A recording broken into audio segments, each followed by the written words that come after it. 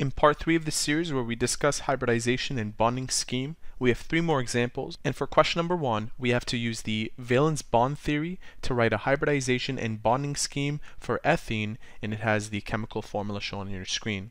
So just as before, I want to start with a Lewis structure. We have a CH2 and a CH2 double bonded, and that looks like this. A carbon single bonded to 2 hydrogens, and that's double bonded to another carbon, and the rest looks like this. So far we have used 1, 2, 3, 4, 5, 6. 6 times 2, 12 electrons. These 2 carbons have 4 valence electrons, and each of these hydrogens have 1. That makes up 12. So what you see on your screen is technically the Lewis structure for this molecule. We have 2 central atoms, this carbon and this carbon, and the total number of electron groups for this carbon are 1, 2, 3. 3 electron groups. And the same thing for this one. That's important because if you have 3 electron groups, you form a trigonal planar. So there's a trigonal planar formation between this atom, and that atom for this carbon, and the same thing for that one. Therefore, the hybridization of this carbon is sp2, and the hybridization for this one is sp2. The orbital that contains the electron surrounding hydrogen faces directly towards the carbon. So we have an orbital here and an orbital here facing towards each other. Therefore, we have a sigma bond formed here, and similarly a sigma bond here, here, and here.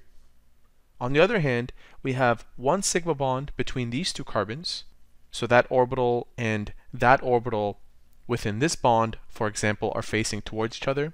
And the other orbital that holds the other electron for both of these carbons are parallel to each other. So they are on the same axes except on different atoms. And because they're parallel, they'll form a pi bond. So we have, let's say, a sigma bond and a pi bond between the 2 carbons. A visual of this with the orbitals is shown on your screen. In question number 2, we have to use the same valence bond theory to write a hybridization, this time for carbon dioxide. Let's begin with a quick Lewis structure. So we have carbon as the central atom, single bonded to an oxygen and another oxygen. Oxygen has 6 valence electrons, 6 times 2 is 12, plus 4 of this carbon, that makes 16. We've already used up 4, and therefore we have 12 more, which we will share along the peripheral atoms. So 1, 2, 3, 4, 5, 6, 7, 8, 9, 10, 11, 12. That doesn't have a complete octet, so we'll move this electron and this pair of electrons to form a double bond. So we have oxygen double bonded to carbon, don't forget the electrons, and this one's also double bonded to that carbon. That is the Lewis structure for carbon dioxide. Now we need to find out the total number of electron groups around this carbon. We have 1, 2 bonding groups, no lone pairs. 2 plus 0 is equal to 2. So we are dealing with sp hybridization scheme. So that's sp and that's sp. Given what we discussed in the previous example and in part 2, this double bond will consist of 1 sigma bond and 1 pi bond.